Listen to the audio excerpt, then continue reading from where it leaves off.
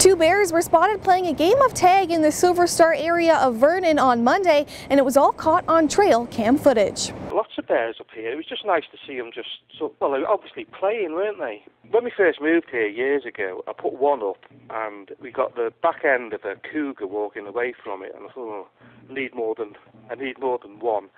So we've got I think five cameras set up all around the yard. It was great to watch, but it's not that unusual. It's unusual to see them playing like that. I think they were last year's cubs, like twins, like more than a year old. We've seen a lot, but we've never had an encounter as such. For more information on what to do or how to act if a bear is in your presence, you can call the number below. For Castanet News, I'm Madison Earhart in Kelowna.